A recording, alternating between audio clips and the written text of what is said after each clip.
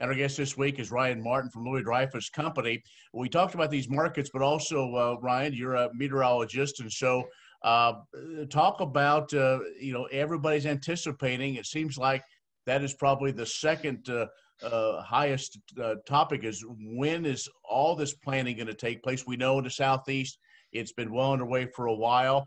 But, we want good moisture, but we also want to be able to put these spring crops in pretty smooth.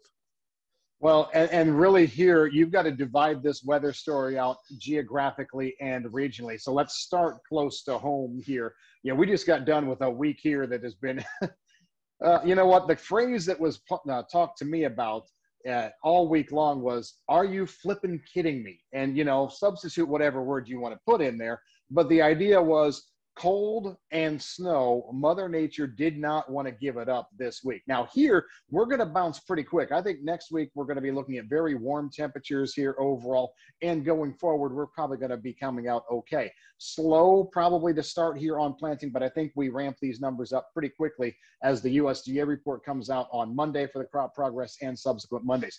Go north into the northern plains. Yes, they had cold last week and honestly the week prior, but they're dry. North Dakota has not had meaningful precipitation over 1 inch in a very long time, pushing 3 months now. So North Dakota, South Dakota, northern Minnesota, I think once those soil temperatures get to where they need to be, they're going to accelerate quickly. We could see the fastest progress up there. Those guys have big equipment and no moisture concerns. Now let's go to the Corn Belt, and I'm going to just lump them all together. Iowa, Mississippi River, eastward.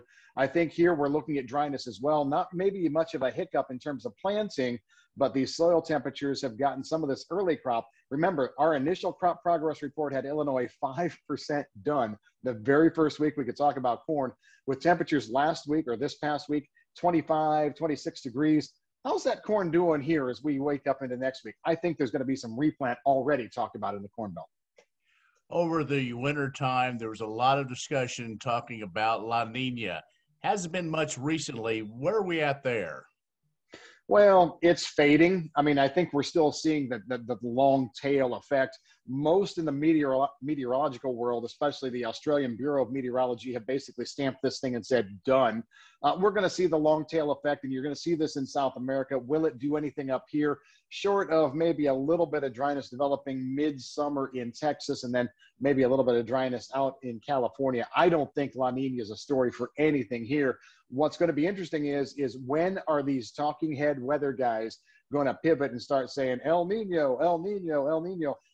That's going to be key, because I don't look for an actual phenomenon to happen this year. I think we sit neutral basically for the rest of the year and don't see any kind of tropical or Pacific waters influence on our weather.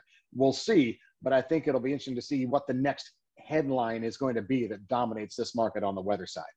All right, Ryan, we appreciate the updates, and hopefully we can catch up with you later on in the growing season. That sounds like a good plan to me. Ryan Martin, Louis Dreyfus Company, has joined us. Stay with us. We'll have more coming up.